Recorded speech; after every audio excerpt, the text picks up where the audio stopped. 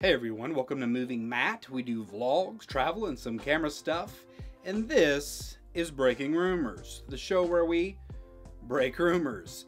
And today we have an update about the possible specs of Canon's up-and-coming flagship camera, probably named the Canon EOS R1.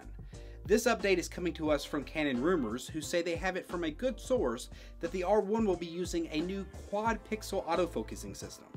And not just that, but it will also have a global shutter. Everything that guy just said is bullshit. Now, Canon Rumors did imply that their source was more certain about the new autofocusing system, so let's go over that first.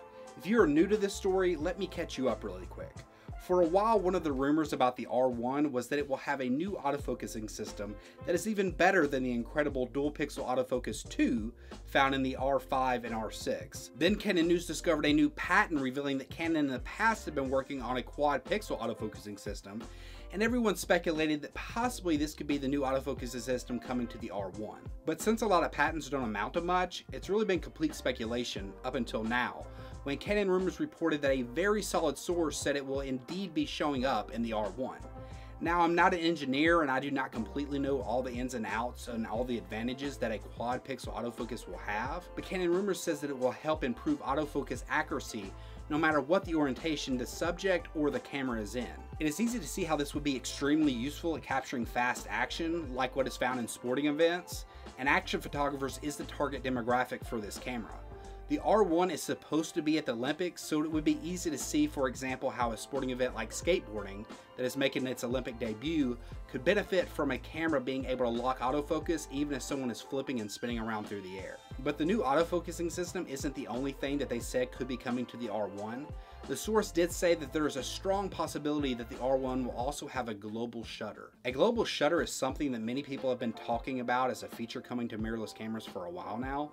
Many thought it was going to be in the Sony a7S III, but that didn't turn out to be true. But in this case, it would be coming to a camera that is likely going to be north of $6,000. And also it would be in a camera that a global shutter would greatly improve its primary function of capturing high action sports and would eliminate the wonky effects that rolling shutter can have. Now, I do remember reading that a global shutter may have some negative effects on dynamic range, but this camera has also been touted to have upwards of 20 stops of dynamic range, so maybe using their dual gain sensor technology, they can kind of counteract that somehow. Now, I know this all sounds pretty incredible and even unbelievable.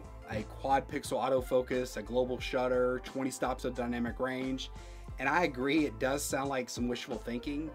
But I will say that a year ago, most were thinking that 8K RAW in a small Canon camera was completely out of reach. And while that definitely didn't go over without a hitch, I think that was more of a failing on the marketing department and a transparency issue.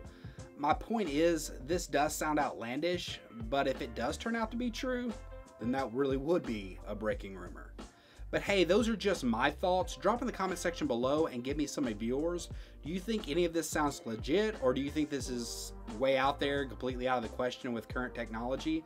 If you've liked this video, be sure to give it a thumbs up. And if you ever want to give me a chance of buying a camera like the R1, then maybe consider subscribing. And until next time, peace.